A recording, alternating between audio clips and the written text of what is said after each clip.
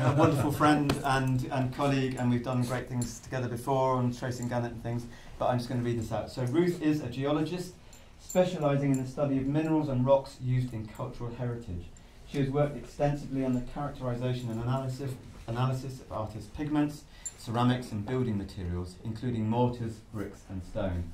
She's a co-author of the book the Pigment Compendium and is actively engaged in earth science-related outreach. She collaborated in research studying materiality with colleagues at UCL Slade School of Art. She regularly leads guided walks unveiling the geological sources of London's and other provincial spaces, their built heritage. So yeah, we're really thrilled. Who told you that? But I'm making it up, Ruth. I'm just making it up. No, it's official. Yes. It's official. It's written down. So yeah, Ruth is a really special friend, an amazing kind of fount of knowledge that we can kind of really. She's going to sort of share with you today, and I think Ruth and I had a really good conversation about the value of geological knowledge in its kind of purest form, and then how that kind of reaches into the world. So I'm going to hand over to Ruth, my friend and fount of knowledge.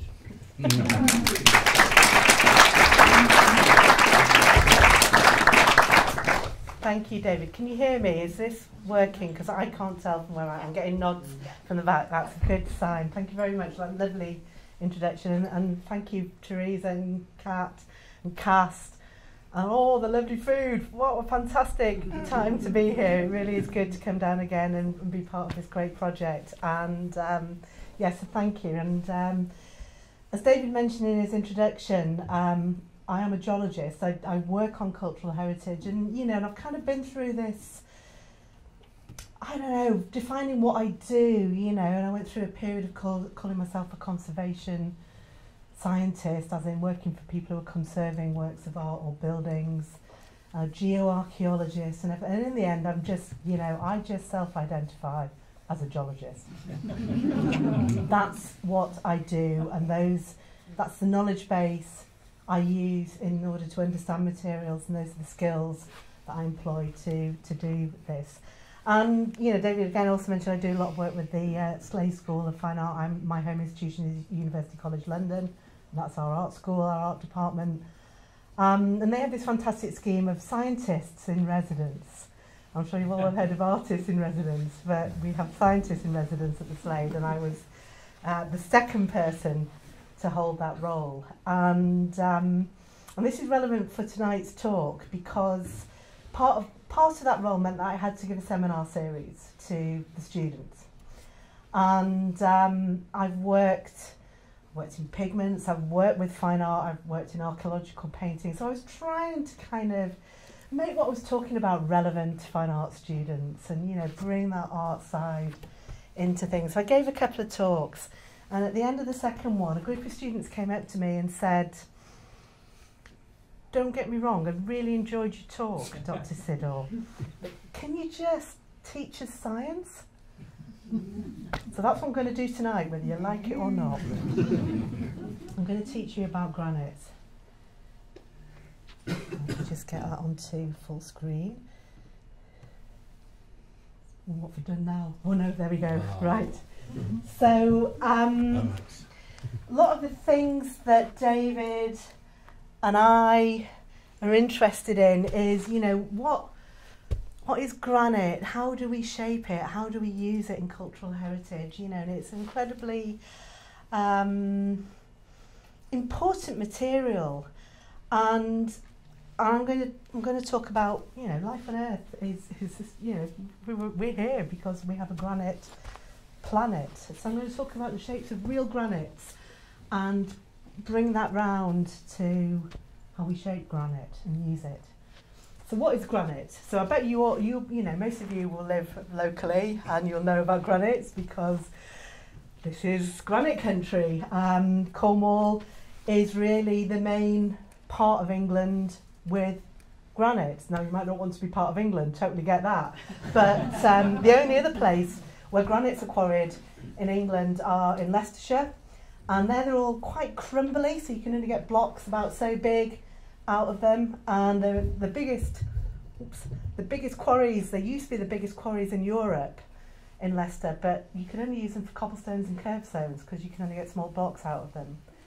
The only places that you can get dimension stone size blocks that you can build a lighthouse out or a dock or use as foundations for University College London, for example, my home institution, is Cornwall, but also Shape in Cumbria. And otherwise, you know, granite comes from elsewhere. It comes from Ireland, it comes from Scotland, it comes from continental Europe, it comes from further afield. So granite is quite simply defined as a granular igneous rock, and that's where the name comes from. Granum in Latin gave us the name granite, just meaning grain, made out of grains, granular. And so we can see a piece of Alperinho granite here from North Wales. Actually, this granite sits right on the border of northern Portugal and Galicia in Spain. And hopefully we can see that, you know, a rock is defined as being made of a selection of minerals, and that's what we're looking at here. So we can see this pink mineral, we can see this grey mineral, and we can see these black flecks in it. There are 3 major minerals in this rock, and these 3 major minerals are the standard recipe for granite. Quartz, which is grey here, feldspar, which is pink and slightly yellowish on occasion, and the black is a mineral called mica, a variety of mica called biotite. So this mixture of quartz, mica, feldspar geologically defines the granite. I don't know why that says restricted at the bottom. Did the other sides have so restricted on it? I never put that there. That's a bit odd. Anyway, it's not restricted. So we've got a hand specimen view of a granite on the left-hand side, and we can see the pink and white is feldspar. The black, which is quite dominant, is the mica, and then grey quartz again. And it's the quartz that really gives granite its toughness and its strength and its hardness. So quartz is an essential component of granite. Other igneous rocks are available, but not all of them contain quartz. And this is what granite looks like under the microscope. The grey is feldspar, actually, and the grey is also quartz. Can't really tell them apart very well on that image. And the brown, foxy brown coloured stuff is the mica. So granites are intrinsic to our planet and the fact that we have continents surrounded by water.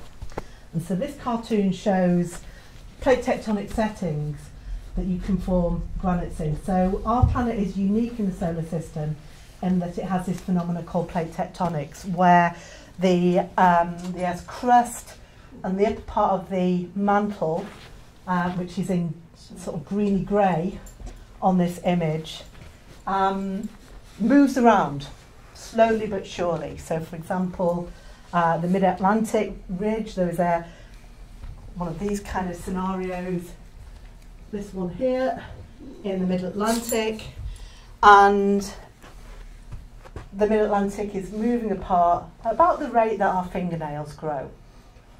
So slowly but significantly. And we can divide the Earth's surface into 2 types of crust. So either continental crust, like the mid-Atlantic, like the Atlantic Ocean, which is this kind of greeny, grey, thin crust. This is oceanic crust. And oceanic crust is defined as being young, dense, young and dense really. And hot. In contrast, our planet uniquely has a substantial amount of continental crust, which is dominantly made of granites. And continental crust, again in contrast to oceanic crust, is old, cold and stable and buoyant. So you can almost think of it, it's a bit simplistic to say, but it's reasonable to think of it floating on the mantle. And it's thick as well, it's much, much thicker than oceanic crust. And it's predominantly made out of granites, certainly the lower parts of it. So you do get granites in oceanic setting, but out of quite difficult to understand geochemical processes where the granite kind of segregates out of other types of melts. Quartz is very rare in these environments, And so when you do get granite forming, they're really small. In contrast, the continental crust is quartz rich. Quartz, as I said earlier, is the essential component of granite. Loads of quartz in there, loads of granite. So we're standing on continental crust here, and we know that there are granites in the local vicinity, but you know, there are granites at depth pretty much everywhere. So this map of the world shows contours on the thickness of crust. So oceanic crust is predominantly less than 10 kilometres thick. You know, what's that distance to, how far away is Falmouth? About that, isn't it? Yeah, so not far. You do not want to drill through that, though. Continental crust varies in thickness, and I've marked the place where continental crust is the thinnest, which is in the Basin and Range, places like Death Valley in the Colorado Plateau, North America, and continental crust is extremely thin there, 16 kilometres thick. On the other extreme, underneath the Himalayas, we've got the thickest continental crust, and it's 72 kilometres thick. And indeed, actually, if you could add the top of the mantle to that, which is part of the plate, it's about 100 kilometres thick. And so it's no surprise, and again, you know, you see other areas that are red on this map, you know, other areas, very thick continental crust underneath the Andes. These are associated with actively forming mountain belts. And that's important because we need thick crust to form granite. Now, I also said that continental crust is old. It is. Most of the oceanic, all the oceanic crust is younger than Jurassic in age. So, you know, younger than, I don't know, 180 million years, something like that, only.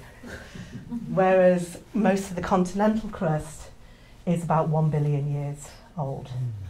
So significant order of magnitude older. And we know this from these marvellous little minerals which are called zircons, which we get in granites. The things about zircons is they have incredibly high melting temperatures. So while rocks are being recycled through the continental crust, they go through phases of melting and cooling and solidification, but temperatures are rarely high enough to completely melt away zircons. So you get, and I'll show you some more pictures of these in a few slides, you get layers of zircon growth, zirconium silicate, forming on these crystals. And this is a really important crystal, which is 50 micron, well, it's about 150 microns or so diameter, 200 microns diameter. That's 0.2 of a millimetre, tiny, tiny, tiny. A micron is a millionth of a metre. And using technology, high resolution ion microprobes, you can analyse each zone in this crystal and find out how old it is. And that's because zircons trap uranium, which we can use as a geological clock, as a geochronometer. And this zircon here, in this area, gave the oldest radiometric age that has ever been found on our planet, which is 4.4 billion years, 4,404 million years old. Now, we know the age of the universe is just a little bit older. So not the universe, sorry, the solar system. The solar system. The universe is about 15 billion years old. Formed on Wednesday about tea time. But our solar system is about 4.5 billion years old, and we know that from meteorite fragments that have landed on Earth and we've been able to date. Most importantly, a meteorite called the Allende meteorite, which landed in Pueblo de Allende in Mexico in the 1960s, I think. And it was quite a large meteorite. Most meteorites burn up on entry into Earth.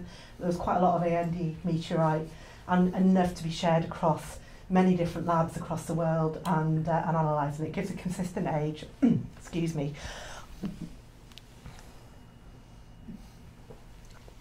yeah, it gives a consistent age of about 4.5 billion years. So we can, and looking at that material under the microscope, we can see it's made up of lumps of rock, bits of metal, junk, space dust, all kind of glued together. You know, it's the mess of the solar system before it coalesced into planets as we know it today. But, you know, 100 million years later, which is a blink of an eye geologically, we've got solid crust, we've got evidence of crust, and not only evidence of crust, granites on Earth. So our planet had formed, and we now think, you know, that our planet formed in about 100 million years, which is really, really quick. You may not think so, but it is. So this is a really important little zircon that tells us that we've had granites for 4.5 billion years. It's pretty amazing. And therefore we've had continental crust for 4.5 billion years. We don't have this on Venus or Mars or any of the other rocky planets, only on Earth. Only Earth, of course, has plate tectonics as well. So this is a science bit. This is a diagram which shows pressure descending with depth on the vertical axis and temperature increasing on the horizontal axis. So as you dig deeper into the Earth, it gets hotter. You know that. And if you've heard anything about geothermal energy, you know that. And most rocks, if they're buried, the relationship between temperature and pressure is linear. So a rock would take, starting at the origin, that corner, will take a straight line at some angle across this diagram. And temperature of 1,000 degrees is significant because that is the temperature of the base of the crust, or the top of the mantle, depending on which way you want to look at it. And that is whether you're on oceanic crust or continental crust. So, you know, within 10 kilometres out in the middle of the Atlantic, rocks are 1,000 degrees. That's why you don't want to drill through oceanic crust. But we have to go much deeper. So, you know, where we're standing now, it's about 30 kilometres down to the top of the mantle. So relatively thick crust, average crust thickness, to be honest. So this is where granites come in. Now, and also, to bring it back to the whole theme of water and stone, this is where water comes in, which is another unique thing that our planet has in abundance. There may be water in the form of ice on other planets and planetoids and moons in the solar system, but not a lot of it. We have lots of water on our planet. Most of the Earth's surface is covered in water. We need water to make granites melt in continental crust, because this red line here, it's called a liquidus. Everything my side of the red line, to the right of the red line, will be a melt. But that is temperatures in excess of 1,000 degrees. You can only get those in the mantle. You can't get them in the crust, because 1,000 degrees C is the top of the mantle. So in theory, to melt granite, you need temperatures of 1,000 degrees. You can't get them in crustal temperatures, but you can, because we've got water in the crust, and that shifts this line right over here. And that is just the presence of water. So granites don't form in the mantle because they're not in the right composition. Okay, a few small ones do, but they are abundant in the crust only because we have water in the crust. So this is what we call the wet melting curve in geology, you know, because it tells us that granites can form in continental crust. And most rocks, when they're buried, will take geotherm at a pressure temperature pathway, which basically goes, could do with a pointer really. Is there a pointer? No, you just have to imagine basically starting at 00 at the top left corner there, and just coming at an angle of about 45 degrees C right through this map. So you will go through a zone where rocks become solid and then become metamorphosed, which means they've been transformed by increasing temperatures and pressure, and then they will start, some of them will start to melt as they cross this red line, the wet melting curve. Now, to actually see these, this is theoretical, obviously. We can't go 20 kilometres, 5 kilometres, that kind of distance down in the crust. The deepest crustal borehole, I think, is 12 kilometres. It's on the Kola Peninsula in Arctic Russia. And the crust is quite thick there. You know, but we can't drill into molten rock, and we don't want to either. That would not be a good idea, because it would all belt out, and yeah.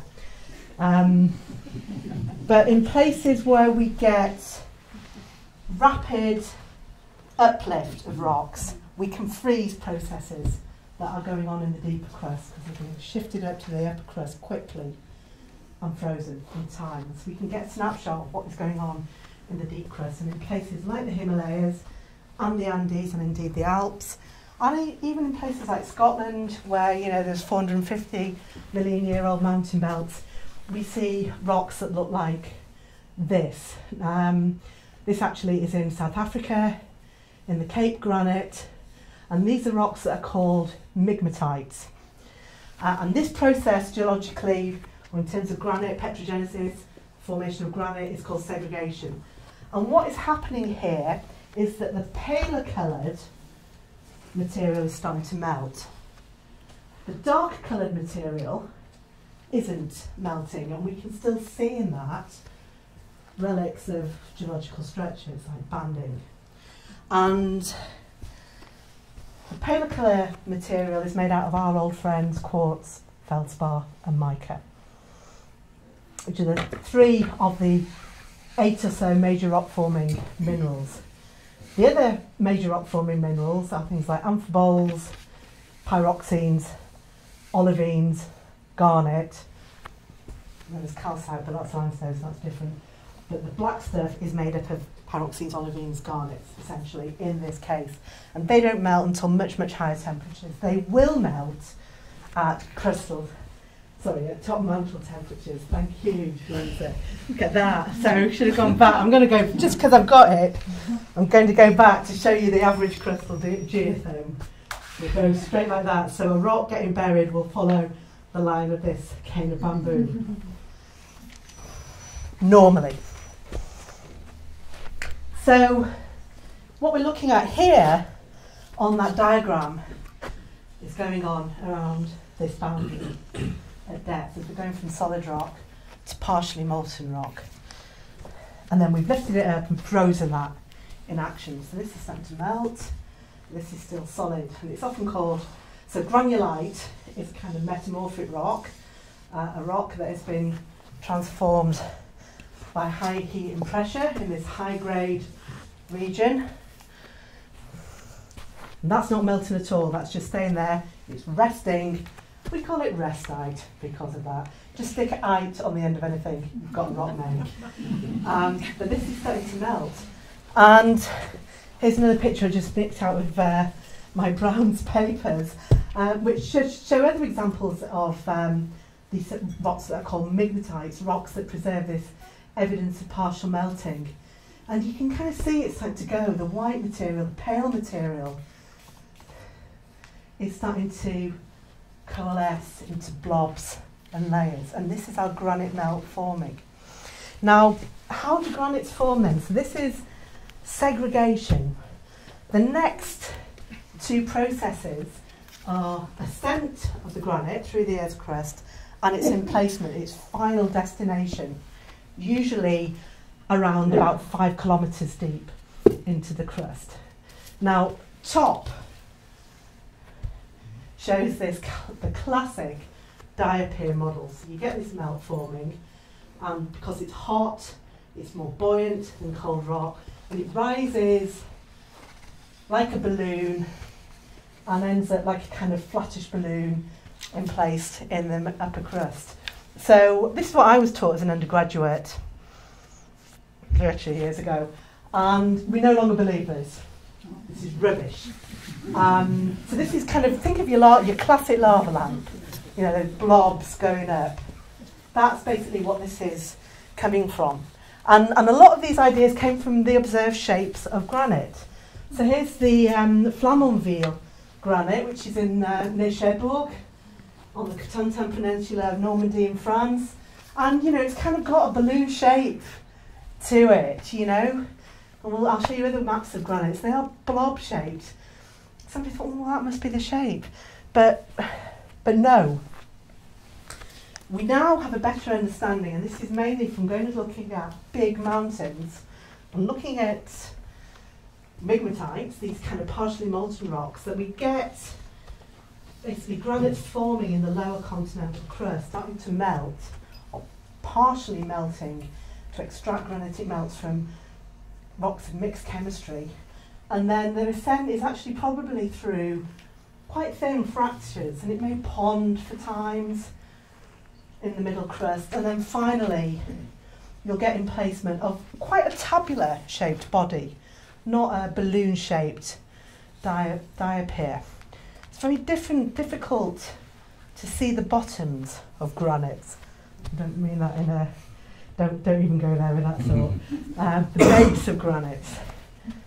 So this is a picture of Everest, or Nuptse actually, part of the Everest range in the Himalayas.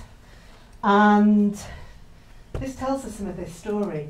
We have the Nuptse granite here, which is Miocene in age, so it's about 40 million years old. It's quite young, very typical for the age of the formation of the Himalayas.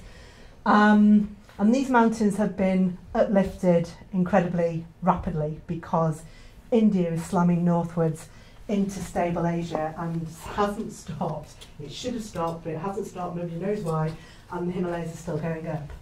But this is fantastic in this north face of Nuptse. You know, we've got a good kilometre of exposure here, and we can see all this stockwork, this veining.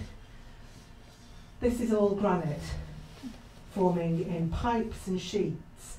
And this really, you know, and there would have been granites above that have now been eroded away. So this is effectively this process that is going on. And we can see it only in these, I mean, Nuptse's third highest mountain in the world. I'm looking at you, Catherine. Something like that, you know, super high. So it's only in these kind of mountains that you can see this. And the kind of geologists that were coming up with the diapiric rising magmas were coming up with it. You know, in the 1940s and 50s, people weren't going to big mountains like this then, or certainly geologists weren't going to big mountains like this then. So this is classic Himalayan granite. The Himalaya have formed as a result of India slamming into Eurasia, Asia, and it's what we call continent-continent collision as a result of this. And there was no surface volcanism associated with these granites. There can be, but not in this case. They just sat in the crust and stayed there. And that is probably the case with the Cornish granites as well. They formed during continent-continent collision 300 million years ago. So Himalayan type granites. But this is much younger and uplifting much, much faster than the crust in Cornwall ever did. So this is Nanga Parbat. Nanga Parbat is, I think, the 8th highest mountain in the world. It's still an 8-kilometre peak. It's in northwest Pakistan, northwest frontier province. This is the Indus Gorge on the other side of this cliff. And we're on the other side looking across to Nanga Parbat. And can't see the bottom of the Indus Gorge because it's down there. But there is 7 kilometres of vertical exposure. And there is nothing else like that anywhere else on our planet, except in the deep ocean trenches. So, you know, you take a run and jump off Nanga Parbat, take a long time for you to hit the bottom. They're also the steepest slopes on our planet as well. Actually, Rakaposhi, which is the next mountain up, sort of off the picture that way, has got the steepest slope in the world, a 1 in 8 slope. So this is a good place to look at granite, and it's also a good place to look at granite because not only is it a very high mountain, it is a mountain that we know is being uplifted at one of the fastest rates on the planet as well. And it's going up at about 1 centimetre a year still, and it's been doing that for about 20 million years. And of course that increase in height is being tempered by erosion. So we're not getting, the mountain's not getting bigger and bigger because the higher it gets, the more it gets eroded. So this is one of the most amazing structures on the planet, in my opinion. And this is a fault, more or less along that line. And this dark rock is about 2 billion years old. It's quite old. These white rocks, 10,000 years old. They're on the bottom, this is on the top, so what's going on there? And this is a major fault which is shifting 7 kilometres of rock, including Nanga Parbat, on top of river gravels that were laid down in the Neolithic.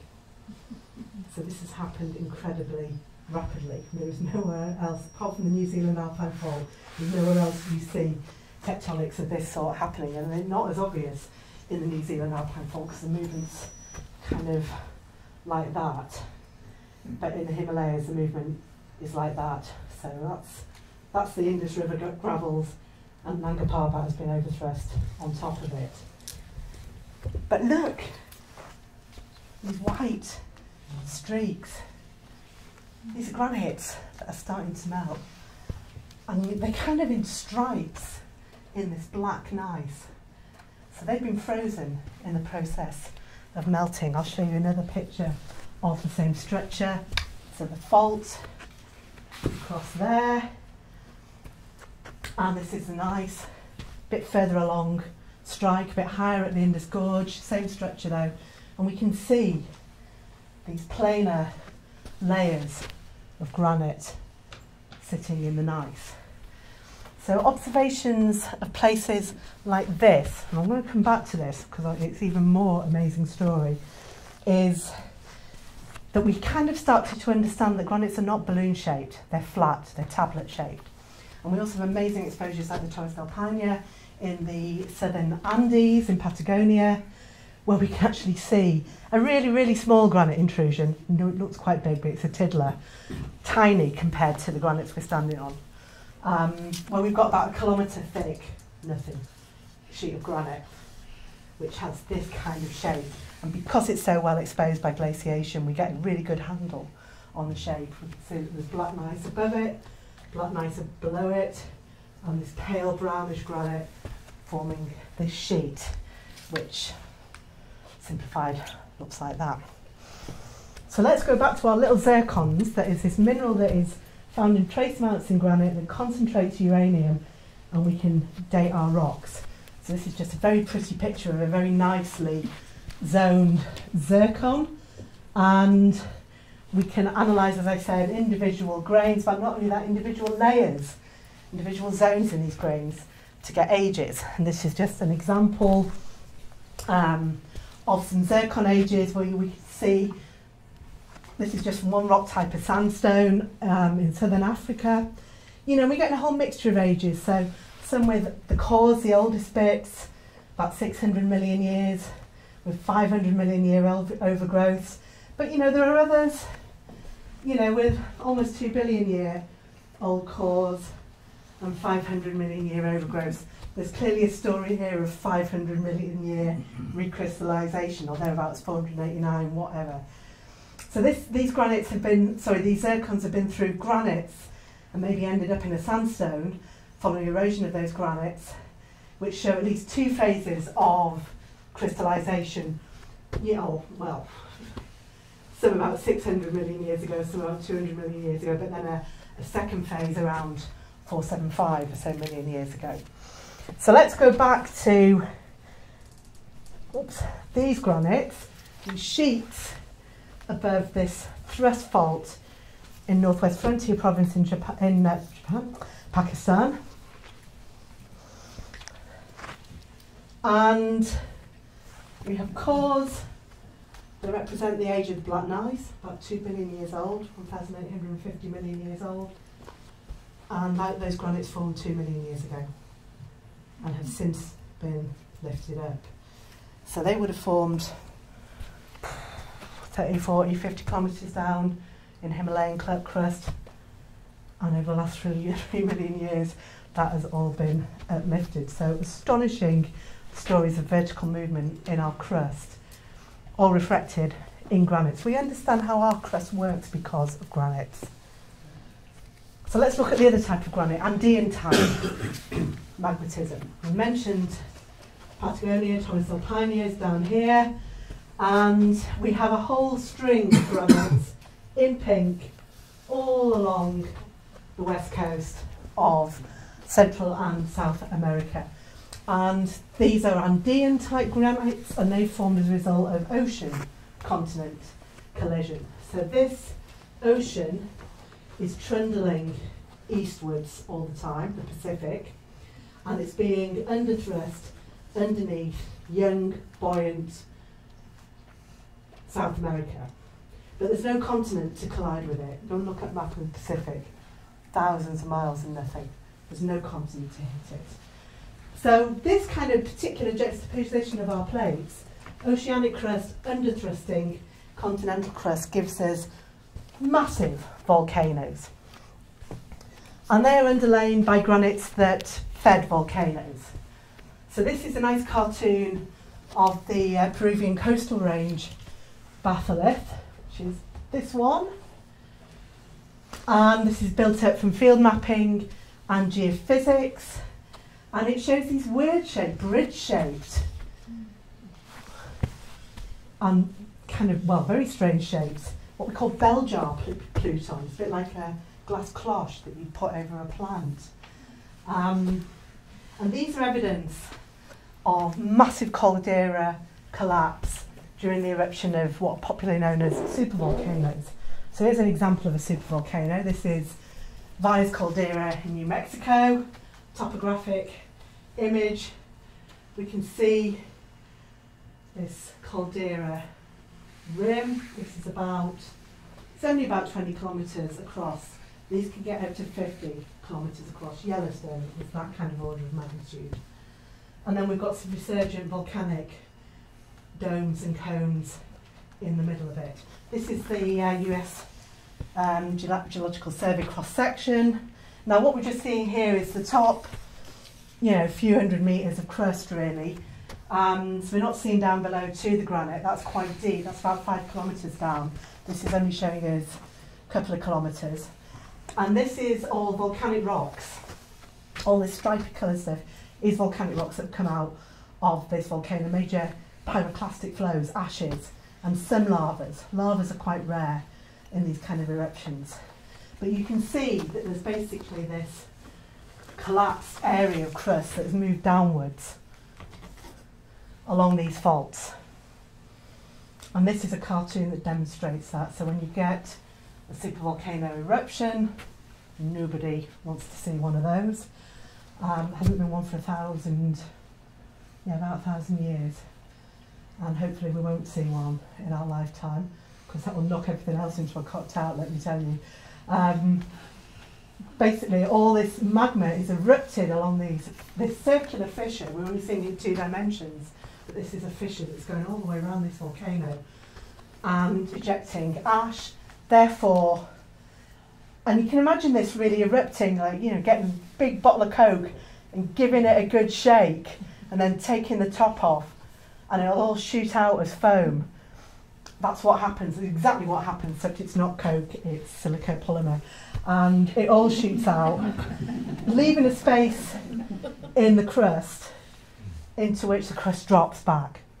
And so you end up with these and then over successive periods, the magma gets buried, the magma can flow across the top, and you end up with these kind of jar-shaped plutons. So it's really difficult. So, Los Alamos Observatory is in the middle of Valles Caldera. So it's kind of a big interest in North American geology to know if this will erupt again. And we don't know. Probably not for a while. I think the last eruption was about 50,000 years ago, something like that. Let's see if it says a number on that. No, it's too blurry, I can't read it. But so finding the magma chamber is quite deep, and we've got very, very poor imaging, which gives us an idea.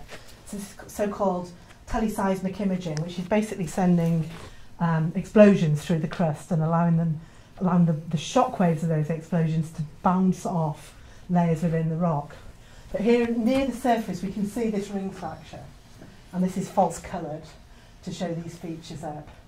And then at depth, probably about 4 or 5 kilometres deep, get this saucer shape, and that's probably the magma chamber. Definitely not a balloon shape, much more of a saucer shape. That's the nearest we've come to analysing these kind of this is a currently active granite magma chamber. Most of the time, we're restricted to looking at these things on the Earth's surface.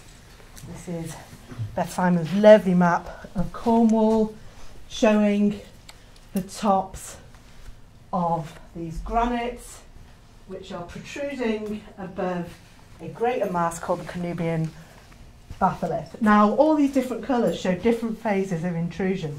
A bit like, I'm going to go back to this, hundreds, well not hundreds, but lots of phases of intrusion. Each different colour below the yellow is a different granite, essentially.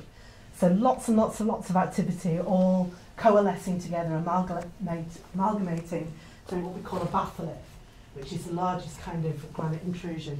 Individual intrusions are called stocks if they're less than a kilometre diameter, and plutons if they're between 1 kilometre and 50 kilometres in diameter. We don't really, our planet can't support granite plutons, thank God, greater than 50 kilometres in diameter. We haven't found any bigger than that sort of range. Oops, I've gone ahead of myself. So all of these granites, different phases of intrusion, just like that section I showed you through the coastal batholith, all connected at depth. And this is, I hope you can see, it's quite a difficult thing to see. Hopefully you can see this is the outline of South Wales, Bristol Channel, Cornwall. This is the La Manche, the English Channel, here are the Scilly Islands. And this is a map using gravity as a geophysical method. Now, different rocks, hotter than others, and that affects the gravity, the pull of gravity on those rocks. And it's very, very subtle differences. It's shockingly difficult to do gravity surveys. But this is really interesting because it shows you the blue, these gravity lows, that show that this is the extent of our Cornish granites, so right through from Devon, Dartmoor here, right through Cornwall, through the Scillies, but right out. But not only that, there's another one here, the Higfras batholith, which is under the sea completely. None of that is emergent. And then we've got Lundy. Now, Higfras and Cornubian are about 297-ish million years old. Lundy, much more recent, about 60 million years old, so it's completely unconnected. It's like completely random, Lundy, so you're going to completely ignore it. But, the interesting thing as well about these two huge batholiths is that they're lines, they're forming in straight lines. So there's got to be a structural control there. So the way the Earth moves around is also important for determining the shape of granite. Now this is where I did my PhD. These are my home granites. This is the Armorican Massif, Brittany, and Normandy and Vendée in western France, across the other side of the channel. And we've got about 3 phases of granite magnetism going on here. We've got these really dark red ones, which are about 600 million years old, and they're the same age as the granites on the Channel Islands. And then we've got 2 phases of granite injection around about 400 million years ago, then about the same age as the Cornish granites, about 300 million years ago. But there are also these major faults running through this area, so-called North Armorican shear zone and South Armorican shear zone. And you can see that the granites have been really controlled by these faults and squashed into lozenge shapes. So I showed you the Flamanville granite, which is the classic balloon. That's that one up there. It's a lovely granite, Flamanville. Very, very accessible, nice. And it's miles away from any faults, so it's just a nice blob. And this is what gave people the idea that granites were balloon shaped. But these are completely different shaped, lozenge shaped. We get a similar sort of thing going on in the Pyrenees as well. This is a more complex than just the granite. It's got a number of different igneous rocks in it, but mainly granite, the Bordeaux Luron Pluton, and it's eye-shaped. And you can see regional compression there. There should be another arrow moving in that direction from this side. And this is how this has grown over time in a fault zone that is being sheared and opening up space in the crust that can be occupied by melt, be occupied by the granite. We get this amazing kind of ice-shaped structure. So lots of different controls on the shapes of granite. So it's not just how they're intruded, it's also where they're intruded. And because they're often intruded into places where there is huge amounts of deformation, that can play a big part. And there's really weird granite. This is an enormous batholith. So batholith, a large mass of granite made up of multiple intrusions. This is the only map I can find of it, of all of it, and it's a map showing where the quarries are in it, which are the green squares. This is a major building stone, and it exists.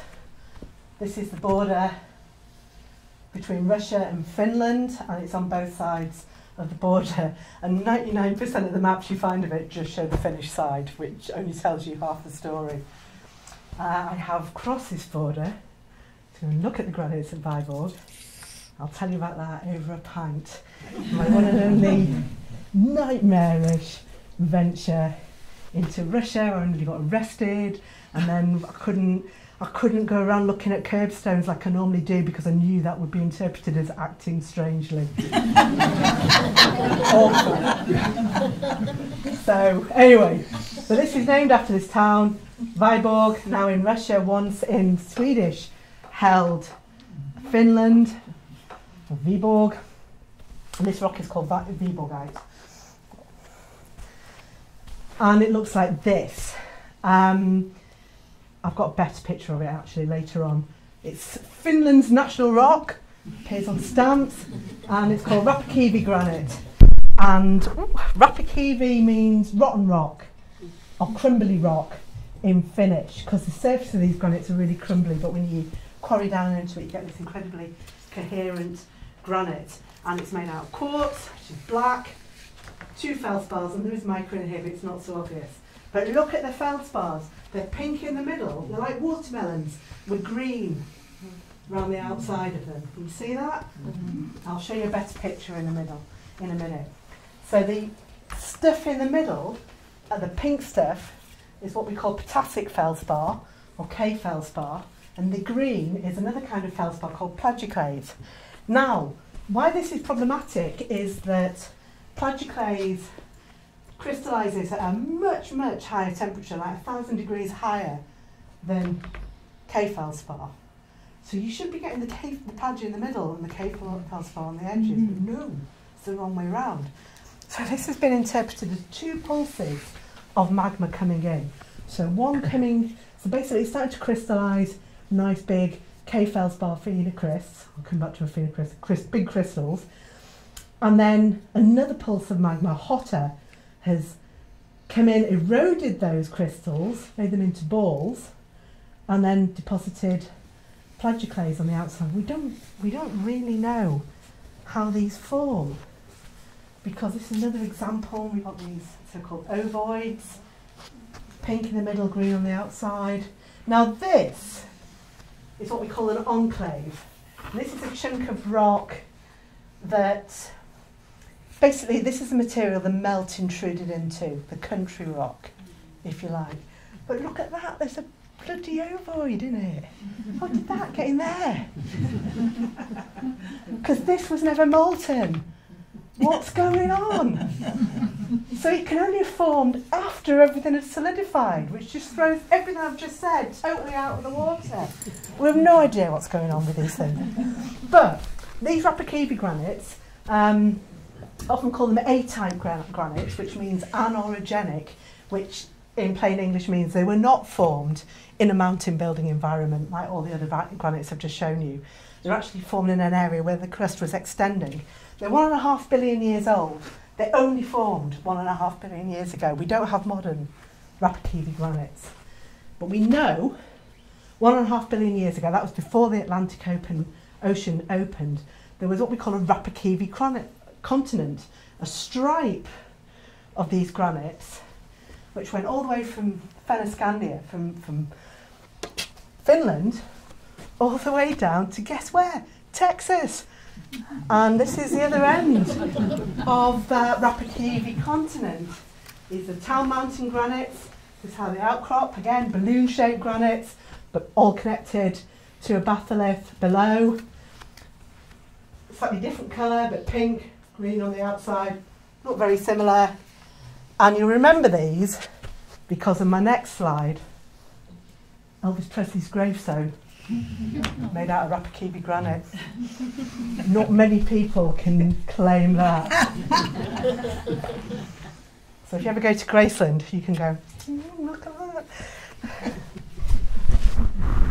So yeah, these weird shapes in this Rapakivi granite brings me on to kind of the next section of my talk. We're getting near the end now. Shapes in granites. So, you know, granites don't all look the same. So I'm just going to show you some of the more weird and wonderful. These are called orbicules, and they form orbicular granites. And these are about 15 or so centimetres diameter, really beautiful structures, quite rare. And this is some orbicular granite from Finland. I love it in German, it's called Klot granite.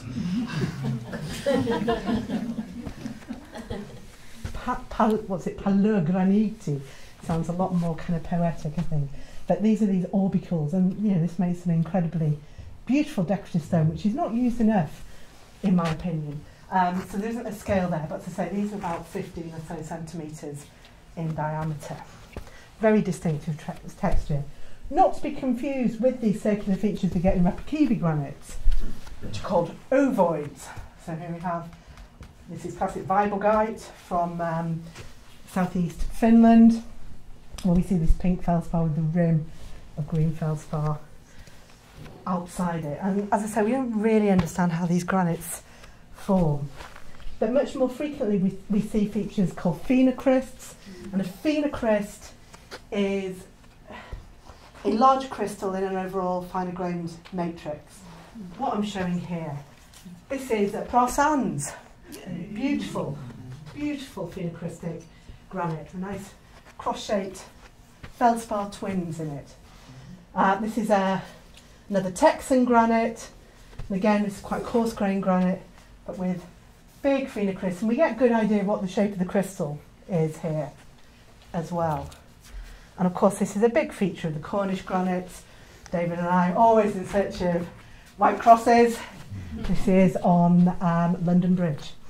It's probably Merivale granite, this, on the parapets, rather than Delank, though. That's another talk. And then phenocrysts can be really big. So these ones that I've shown you, you know, they're about 2, 3, 4 centimetres kind of size. And then if they get over 5 centimetres, we call them megacrysts. And unfortunately, I couldn't put a scale on this because there's a really deep drop between me and that wall. This is at Vintner's House, Fishmongers Hall, I should say, Fishmongers Hall on the north side of London Bridge. And these crystals are good 15 centimetres in length. And this is so-called giant granite from Dartmoor. This is black tourmaline, which is an extra mineral to our triad of feldspar quartz and mica. And then we get these things that we shouldn't get in granite. So I mentioned this enclave when I showed you that picture of that Rapakivi granite with the ovoid inside one of these things. So these are relics of older melts or the country rock that the granite was intruded into, and it's dragged it up with it. And these are things to look out for. What do you call them, David, as quarrymen here? Bugs, I think. Bugs. Yeah, bugs. Quarrymen call them all sorts of names. In the north of England, in the Shape granite, for example, they call them heathens. These are all examples in Cornish granite. This is the paving in Covent Garden. And in London, we've got a big chunk of Killers, your local country rock, sitting in here. It hasn't really melted at all. You know, we can still see the original structure of these rather slaty, banded rocks. So, you know, there's something to look out for. I think quarrymen probably hate them because they'll throw all your calculations about the hardness and homogeneity of a granite out. And then we get other big crystals. These are pegmatites. So these are crystals bigger than 5 centimetres, usually found in veins. This is down at Magilliga, just mile or so down the coast from here. Don't go there unless it's very low tide, but absolutely astonishing granite pegmatites to be seen there. Great big topazes in them as well. Not gem quality though, so don't get your hopes up. And then look at this, can you imagine having that in your lounge? Fantastic, I'd kill for one of these, I really would. So these slabs, these are your standard kitchen countertop sail slabs, which are about 2 metres high by about 3 metres long, to give you some idea. And these come from Brazil, obviously, well, obvious to me, I suppose. Only in Brazil do you get anything like this, as bling as this. You know, you can see there's kind of metre scale feldspars, or if you prefer it in blue feldspars in this case, Amazonite. This is Tiffany's signature stone.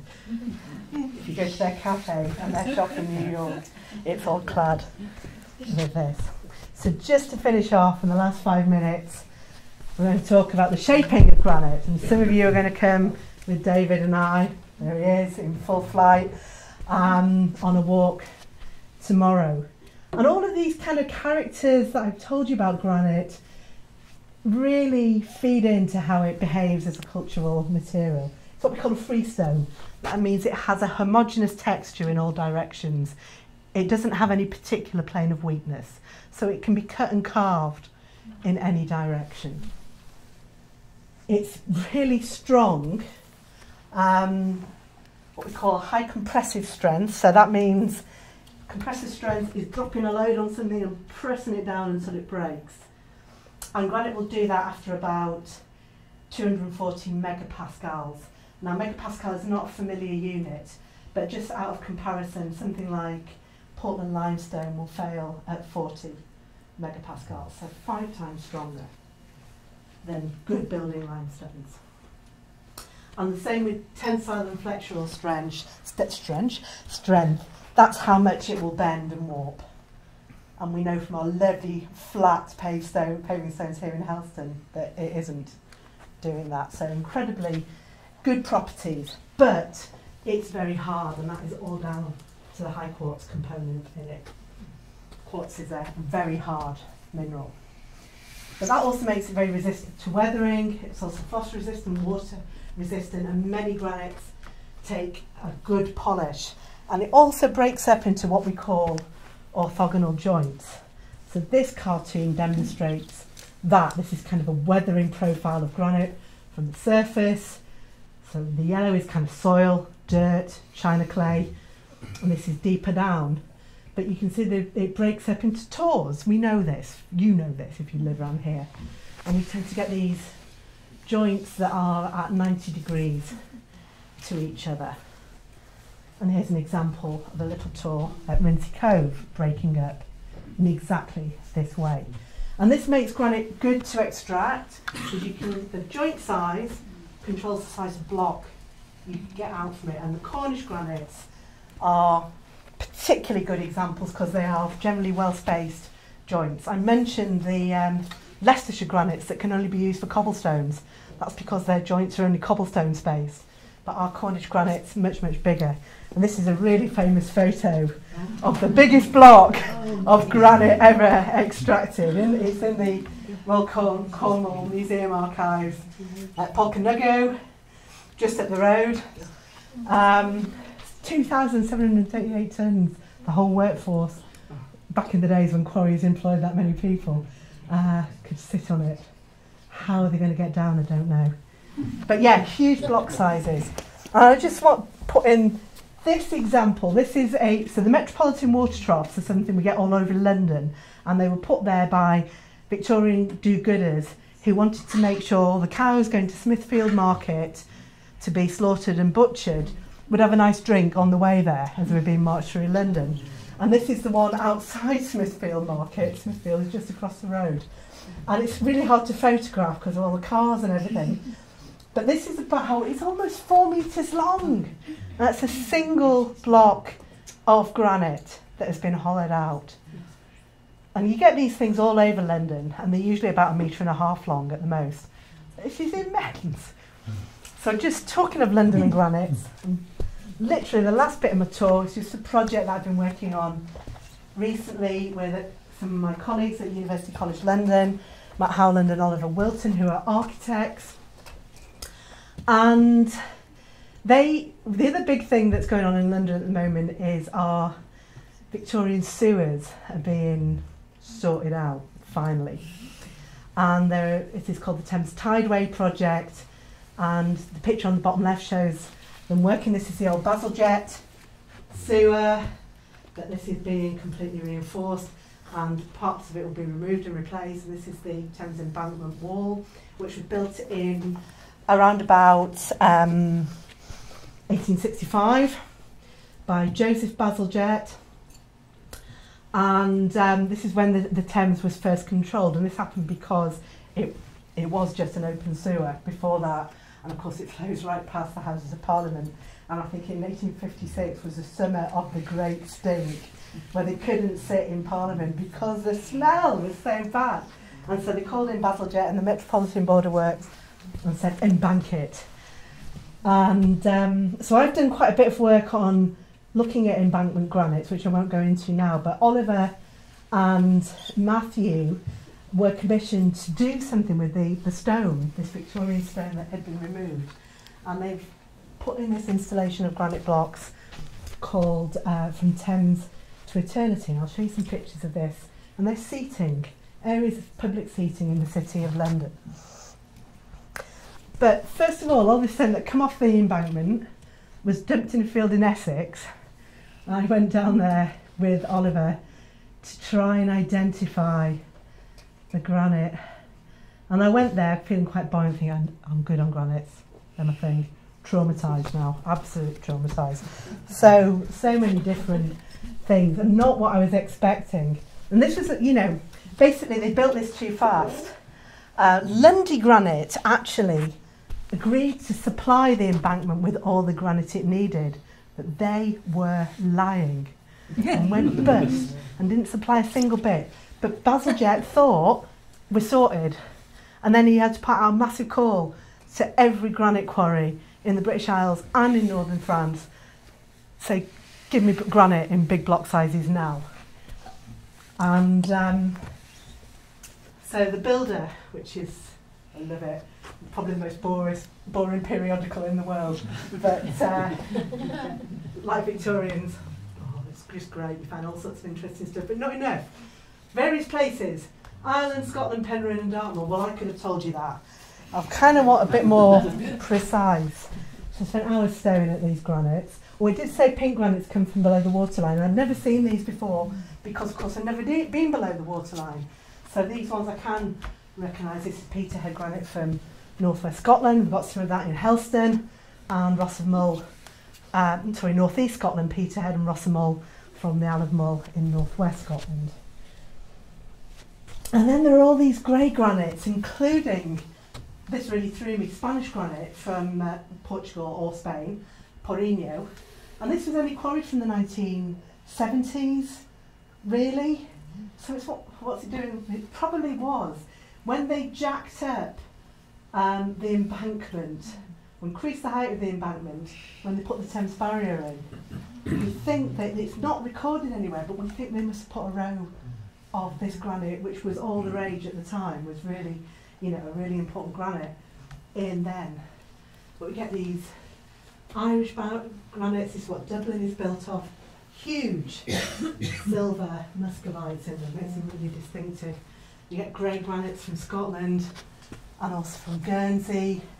We get Dalbeattie granite, and we get a lot of Cornish granites and Devon granites. This particular example is Merivale from Dartmoor. But these are what these seats look like. They're just big blocks of granite. And they went in, and immediately people just thought they'd been there forever and started sitting on them. And it's really lovely. And we've been using this for outreach. And so I've been giving walking tours of these granites and making up what they are. And, trying to identify them. Loads of people come along. It's fantastic. And people love granite. I can make people love granite.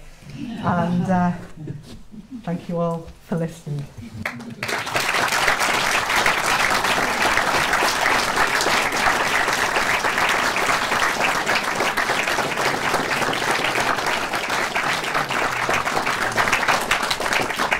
Thanks very much, Ruth. That was amazing, and I think just really great to have a of scientific look at it, but then that kind of lovely bit of kind of cultural space at the end as well there, and I think amazing to see a kind of global context to something. Granites are everywhere. Yeah, granites are everywhere, absolutely, and I think, and then just to sort of see that sense of the formation and yeah, all that detail. So thank you ever so much. That was awesome, and I can't wait for tomorrow morning when we go and stare at some tiny things. So yeah, I think we just have a little bit of an opportunity Yeah, for if some anybody's got any questions, I'm happy would be to take really, questions. really great. Yeah. So anybody, hands up. Anybody want to challenge Ruth on science? Then I give you that little challenge, or any other questions. So yes. Yeah. Yes, I mean you talked about the water affecting the melting. The melting, point. yeah. How does it do that? Well, that's metaphysics. I can't talk you through the physics of that. But it just lowers the pressure. It's a bit like putting salt in a boiling pan of water, you know, it will reduce the boiling point. It's the same sort of effect, but I'm not a good enough physicist, actually, to be able to give you the ins and outs of that thermodynamic process. But yes, adding water to granite reduces its melting point. Yeah. Is that a bit like a flux? Kind of, Yeah. Ask David. And Yeah. David will now take questions. As much as I know. On my talk. Yeah, flux, that's it. Yeah, I'll do. Yeah. Yeah. Okay, that's fantastic. Yeah, okay. There was a question of that. Charlie? Yeah, I was just curious. You said about there's granite in Houston from northwest Scotland, and when it's as rich as it is in granite here, is that an aesthetic decision or a supply decision? Why would Scottish granite end up? Well, you tell me. That is a very good question. It was probably an aesthetic decision because it's pink, and there isn't any pink granite in the Cornubian batholith, in the Cornwall and Dartmoor batholith. A little bit of Trollsworthy in the southwest, Dartmoor, but we don't have pink granite. And this Peterhead granite was also one of the first to be experimented on for polishing technology, which originated actually in Dalbeattie in southwest Scotland, but then Aberdeen became the centre of granite polishing and cutting columns. No. It's a true fact. And actually granite would be sent from Scandinavia, from South Africa. There's a place in South Africa called Bonaccord, and Bonaccord is the motto of Aberdeen, and it's named after Aberdeen because they shipped. Well, actually, it was a gabbro, but we're not going to cut corners. They shipped the rock from the Bonaccord area around Pretoria in South Africa to Aberdeen for cutting and polishing, and then shipped back. This still happens today, incidentally, with other rocks, but we won't go there. It's appalling. But yeah, so I think there was an aesthetic choice. They wanted little fancy pink granite columns, and it's on the Presbyterian Chapel, which is quite a fancy building, yeah, like you said.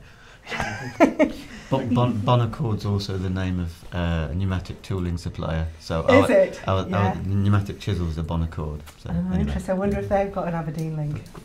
Quite probably, to be honest. Yeah, could well be. I really loved your three shapings of granite, the shape of granite, the shapes in granite, and how we shape granite. I was wondering what you think about how granite might shape our future as humans. That is a very good question. I'm thinking particularly of like the elements we might need for our low carbon future. Well, there's two answers to that. First of all, granite, because of all these physical properties that it has that makes it incredibly tough, resistant stone, means it will never go away.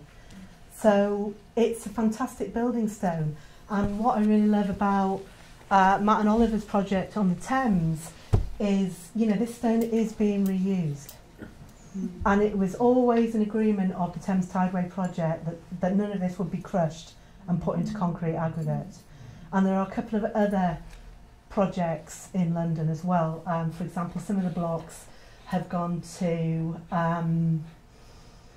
what was an incredibly rundown council estate in southwest London, and they've used these granite blocks as focus for making green spaces in the council estate where people can sit, you know, and it's non-hostile architecture, and it's really worked. It's really worked. People go and sit on them and have chats and look at the flowers and guerrilla garden around them, and you know, so that could be any stone, of course, but it happens to be granite. So this stone can be reused. It can be cut and reshaped and reused in other buildings again. And that is certainly happening in architecture. I teach at the Architectural Association about stone in architecture, and they've got a real interest there in teaching their students about reuse of stone and materials. And it's a really interesting programme to teach on, actually, and it's really great to see these young architects thinking about all materials being reusable and recycling a whole building.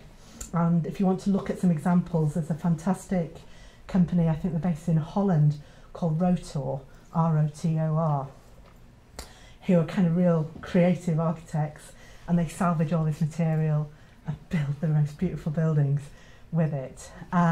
So it can go on and on and on and on. You don't need to quarry any more granite, you just need to salvage it. Well, obviously it won't keep you in a job, but you know. But you know, it is a stone that should never be thrown away, it can be used again.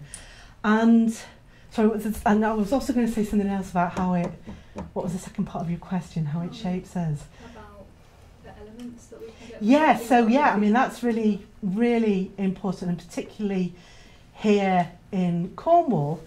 So, you know, if we want sustainable fuel sources, to stop using hydrocarbons, we're going to be reliant on electricity and batteries.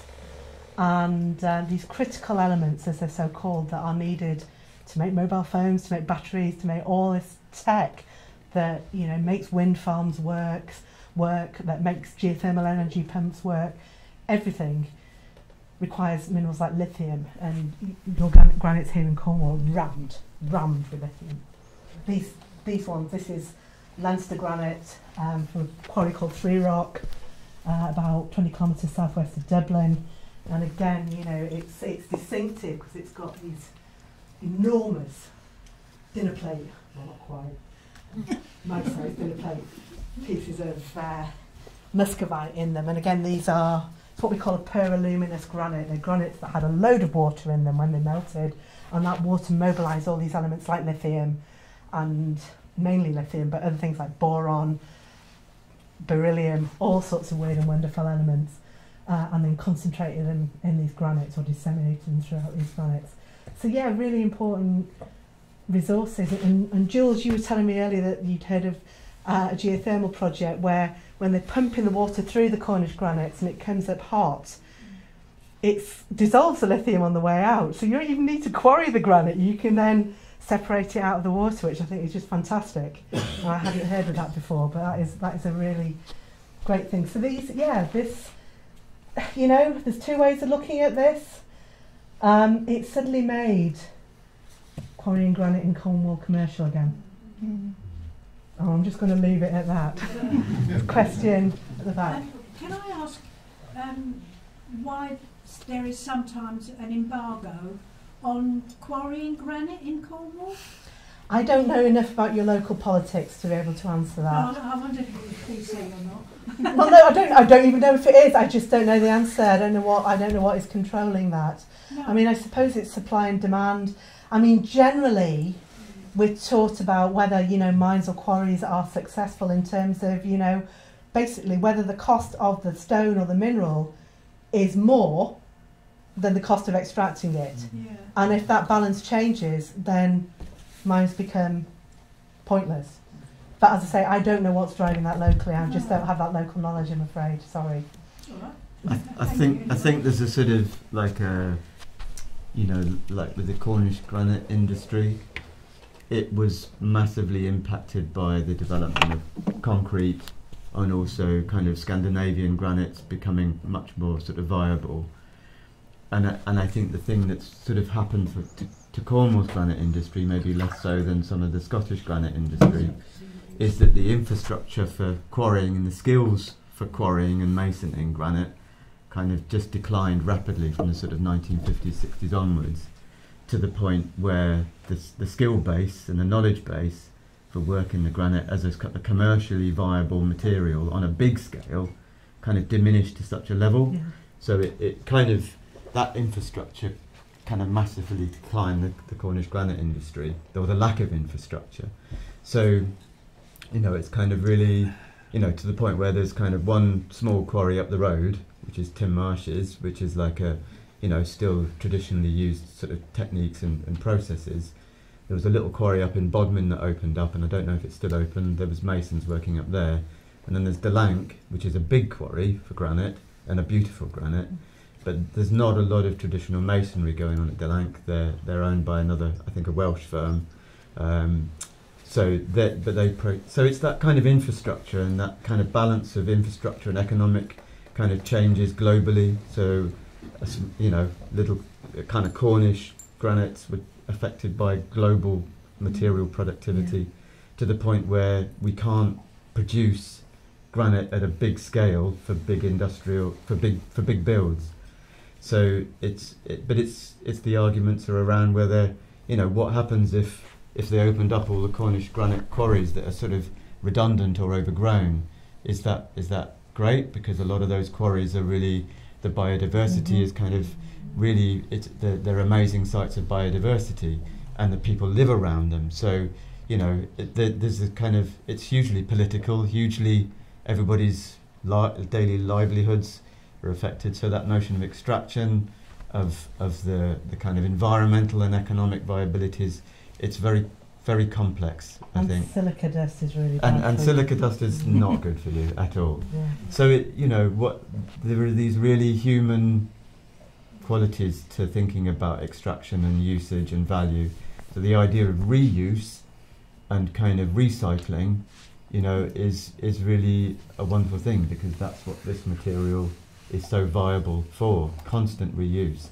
And you can reshape it. We're always reshaping old coins or stuff at Tim's quarry to do different things. So it can be a kind of very viable option. Thank you, David. That was the answer. Go on. When it breaks into blocks of different sizes, do we know why it's in different sizes? So some of them are cobblestone size and some of them are huge. It depends on local factors of formation and how much rock was on top of them and how strong the granite is in itself. And some tend to joint finely, others don't. Okay. It's just the way the cookie crumbles. Yeah, almost I just literally. wondered whether it was... Okay. But it's cooling rate, depth of burial, all different factors can have an influence on this.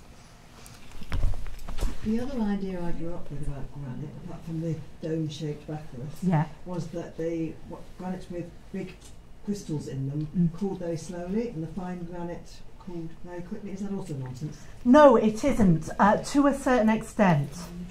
So, talking of the general grain size of granite, the coarser grained it is, the slower it cooled. However, these big anomalous big crystals called phenocrysts I mentioned, they're a different story altogether, and probably represent a later stage of growth, probably brought in by the same fluids that brought in things like lithium, actually. So they're a more complex part of the story. So they're separate from that cooling history, but that is absolutely still true, yes. Just wondering how much, if it's measurable, but the pace or rate that new granite is being made, is it exponentially the same? What's going on in the relationship between what now we see and how much is being made from the mantle? Well, I could give you a whole hour lecture on this. So, right, so a colleague called Nick Petford wrote this paper in 2000 where he drilled, well not literally, but he looked at so much data of granites all over the world. He's a really good mathematician as well, which I'm not. So he kind of looked at all granites and calculated cooling rates, emplacement rates, how long these different processes lasted. And it can take anything from about 10 to 60 million years to form a granite and for it to cool. And that depends where it was in the crust, as what you were just saying now about cooling rates. If it's higher up in the crust, it'll cool quicker. If it's lower in the crust, it'll cool slower. If it's feeding volcanoes, it's going to cool quicker as well. Sorry, I've lost track of your question. What was it? So it's constantly being made and then emerging. Yeah. And we're seeing sometimes something that might be relatively young and sometimes... Well, it's forming today. It's still forming today in the Himalayas. It's still there. So that's the point at which there's... I suppose the core of the question I'm getting at is this sort of, this is a material that has an endless lifespan until the mantle. And as we've seen from these minerals in it, these zircons, they're totally recycled throughout the whole of Earth history. Matter is not being So we'll always destroyed. have granite. We'll as long always as we have granite, yeah. planet Earth. And so they are growing today, and you know, we get granites obviously growing at places we can't see them growing. It's totally inaccessible, so we can only speculate and use mathematical models, you know, under the Himalayas, under the Andes, certainly, under the Rockies, almost certainly. And you know, in places like Japan, where they are Andean type granites in that they often feed volcanoes, like Mount Fuji. But I had a colleague went to Japan early winter, and he showed me this great photo he'd taken of, you know, there'd been a light snowfall, but I think it was a plane flying over Japan, and you could see where the granites were, because there were these kind of round shapes where the snow, and it was all steaming, and it was like, whoa, that's not very deep, is it? You know. So, and yeah, you know, so they are happening now, but to answer your question really fully, it's very difficult because they are mostly happening in places that are totally inaccessible to us. We know more about the surface of Venus than we do what's happening 30 kilometres down in the crust. There are no granites forming below me, are there? We're all right at the moment. You do need active mountain belts to be getting that constant crystal thickening going. We're not deep enough here. Just at the back. Can I sort of ask two questions in one? Yeah, you might have to remind me, because as you can see, my memory too. Is it possible to have a granite that's soft if it's got not much quartz in it? As in the solid? Yeah, well, like the reason I ask is I ended up with loads of stone from a hotel in Truro. Right. From Polyphon. Yeah, oh right, yeah, Polyphon. And it's really dark. And yeah, that's not granite. Is it soft? Is it not granite? It's not granite, because granite has to have quartz in it. It has to be hard. So Polyphon stone, I think, is some kind of weird. It's a slightly weird version of the lizard serpentinite, but it's been through the mill more, if I remember rightly. Yeah, and it's very soft and easy to carve and easy to polish, and it's not a granite because of all those things. Yeah. And then the other question is, when did you realise you first loved rocks?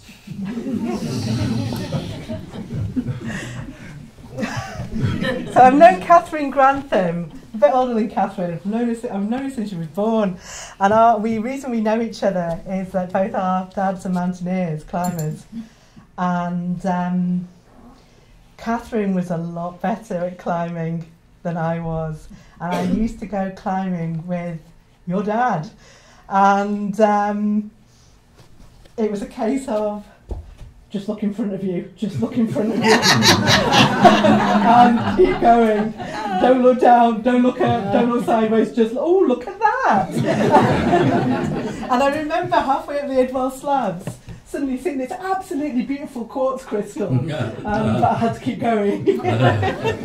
So that's how it was, being a really, really poor rock climber that got me into rocks. That is the honest truth. It's all my dad's fault. Can I ask a question about the zircons? Yeah. I love zircons. I know, I sensed you did. But how do you date them? Right, so have you heard of radiocarbon dating? Yes. So carbon has a different isotope, a different weight. Atoms of carbon weigh slightly different depending on whether they formed whether they are in a living thing or whether they're in a dead thing.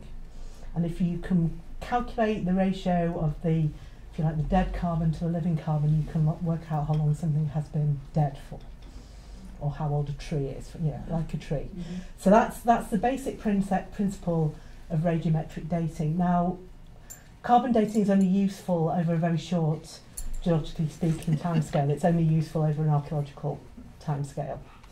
So we have to look at what we call other radioactive clocks, decay series in radioactive, that's the word, radioactive elements. And we need to look at radioactive decay series. How's your physics? Right, okay. They've got a long half-life that take a long time to decay from, say, uranium down to lead. Okay?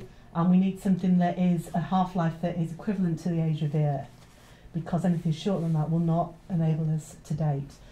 So half-lives of radiometric decay are well-known physical principles, right? And so if you have, there is a standard equation by which you can kind of work out the half-life. If you rearrange that in terms of time, you can find out how old something is. So there's a bit of mathematical manipulation here, but basically what you do is you get your zircon. Now the technique that I was a geochronologist as a PhD, and we use a technique called fission track, and it's a good one to describe because it's very obvious. So we use zircons and another mineral called apatite that are rich in uranium. And uranium underwent nuclear fission within the crystals. And as it did that, it left a little scar on the crystal, 2 or 3 microns long. So what we would do is we would polish the crystals and etch them to show the scar and count them. And that would give us the amount of uranium that had undergone fission since that mineral formed. Then we'd send the same crystal off to a nuclear reactor and cause all the rest of the uranium to fission, count that, and then use the ratio of 1 to the other to find out how old the rock was. It was a bit like when when you see, like, it always reminded me of those films where you see kind of somebody flying in a helicopter over a herd of wildebeest in the Serengeti and clicking, counting them all. That was what it was like when you're down the microscope, counting radiation damage. So that's kind of an obvious way, but you can also measure the amount of radiation in a crystal, how much has decayed and how much hasn't decayed, and ratioing that will give you the age of the rock. It does get a bit more complicated than that because it can be reset by temperature, but for zircons and dating granites, we use a technique called uranium lead, which looks at that decay from uranium to lead, and that has a very long half-life, and it also has what we call a very high closure temperature, so the clock isn't reset by a second phase of melting. It's, you need 2,000 to 3,000 degrees to reset it, not 1,000 degrees.